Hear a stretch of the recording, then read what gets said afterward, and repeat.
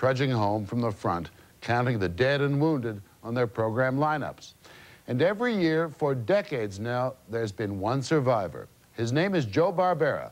If you don't know who he is, just ask your kids. Cut back to the close-up. He is the Sultan of Saturday mornings, the master of mass make-believe. We are in his hands. At 75, Joe Barbera presides over the General Motors of the cartoon industry, the Hanna-Barbera studios, which have churned out more than 250 TV series, seen by more than 500 million people. How crude. You want to hear the noises and sound effects when we're talking. You stand around, you go, well, you go, that's the way the guy comes in. You go, well, but he got to be little. His feet have got to go like that. But if he's big, tunka, tunka, tunka, tunka, and do that. I said, look at the guy is lumbering. So write it down that way. This is you go, boom, boom, ga doom, ba doom. And once in a while, we all look up and say, I wonder if anybody's watching this meeting here, you know. Sorry, boss. It's not easy moving a boulder. Go back one more time. Stanley, get more pissed at him. Really let him have it here, would you, please? Candy excuses. Some people outgrow cartoons and become bankers. Joe Barbera outgrew banking and turned to cartoons more than half a century ago. Yeah! Actually, I was a tax man, an assistant income tax man. And here, a person that cannot add. I add with my fingers under the table, and suddenly I'm doing income tax returns. But while I was doing that, I used to draw. I used to draw cartoons and submit them to magazines and get them rejected regularly, every week. And then one day we sold one. I sold a cartoon. It was unbelievable. And I sold another one, then I sold 4 of them, then I got fired. Barbera faked his way into a job with MGM, which in the 30s and 40s produced theatrical cartoons to run with its movies. He was teamed with another artist named Bill Hanna, his partner to this day, to create a single 6-minute animated short. The result was another partnership, Tom and Jerry.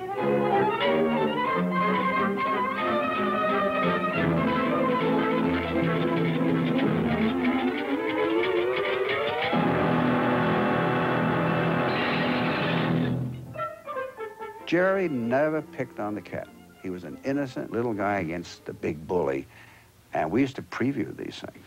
You never heard laughs like this in a theater. I mean, screaming laughs. But no matter what Tom did to Jerry or Jerry did to Tom, they always survived it. Oh, yes. His fur grew back. And become great friends at the end. One time they brought in a robot cat. I mean, and they put him together. He was so good that Jerry didn't stand a chance. So he had to go outside and recruit Tom to come back and get rid of this robot cat.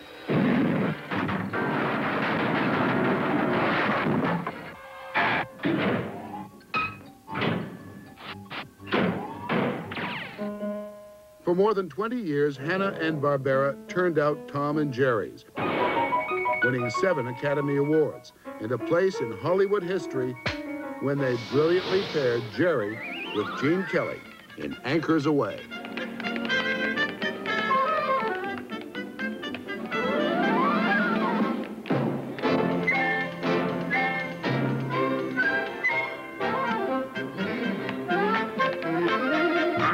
But in 1957, at the top of their craft, Hanna and Barbera were fired, and the cartoon studio shut down.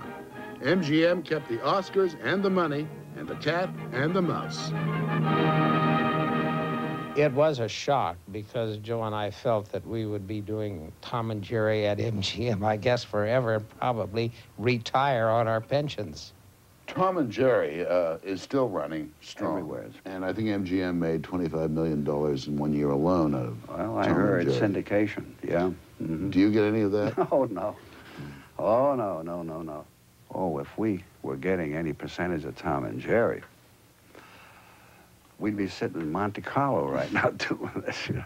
Television was making its first inroads on the motion picture theaters, and they just decided, who needs any more Tom and Jerry's? But television turned out to be a blessing in disguise. Barbera and Hanna put up $4,000 to produce a 5-minute cartoon for the new TV market. But with such a slim budget, there was no way they could create animation as good as the old theatricals. So they decided that going cut rate was better than no rate at all. We were able to do a 5-minute cartoon with 1,200 drawings instead of 26,000 drawings. But that was by necessity. That's to stay alive. And, you know, it didn't make that much difference. The process was called limited animation, and their first product, Huckleberry Hound, was an instant success. All righty, you smart aleck. I'm bulletproof now, so you better give up.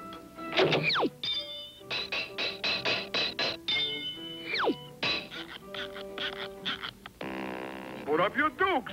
Or no have dukes. So sorry. And that was followed in quick succession by Yogi Bear. Hey, hey, hey.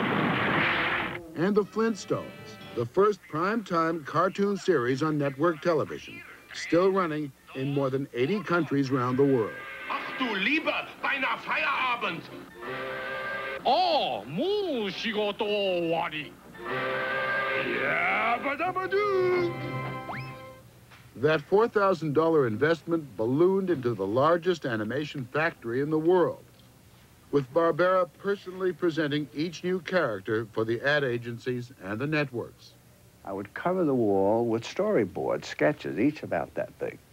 And on each one was a sketch of the story as it went along. And I had 2 of them, so I had 4 walls papered with these things. I'd say, well, Fred does this and that, and over here he's in a helicopter. Then he comes along and they skid around, and there's a big crash, and then he says, Fred! And he says, well, yeah, Wilma. And I go through that whole thing like that. That would take 1 hour and a half for 2 stories, the whole pitch. And I remember doing 5 of them in one day. 5. One scream, and every troll in town heads for the door, you know what I mean? Barbera is still pitching, but the times, the tastes, and the sensibilities have changed. Why should the female scream? She just stopped screaming. She didn't scream. Why did you feel the need to have a host? I think we felt a need for an adult figure. Well, I mean, it isn't a school. Well, the host controls. So This you is wouldn't the really mentor. why do you call him a host? The people who pick children's programs for the networks, like NBC's Phyllis Tucker Vincent and her aides, insist that Barbera stick to their rules. No racial or sexual stereotypes, few words of more than one syllable, and above all, easy with the violence.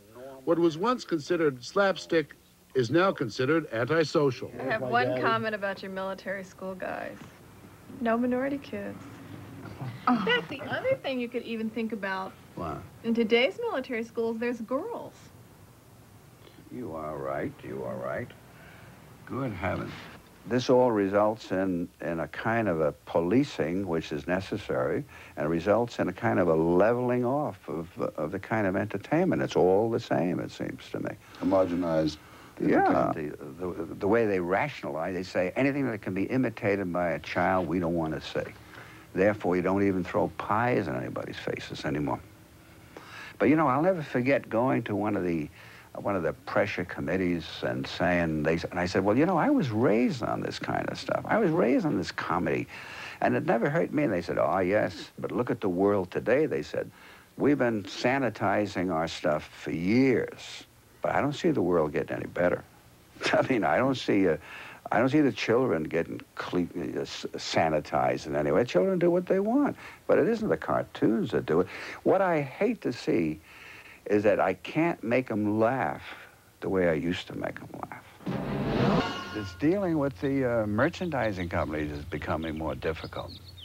See, there's something that happens to people. They come into the studio, they have never worked in the animation business before, they never create anything, but some kind of a miracle happens. Within 2 weeks, they're total authorities. I mean, they can draw, they can pick voices, they can direct the stuff, and what are you going to do? That's the business, right? Do you fight them or do you roll with those punches? You learn to roll.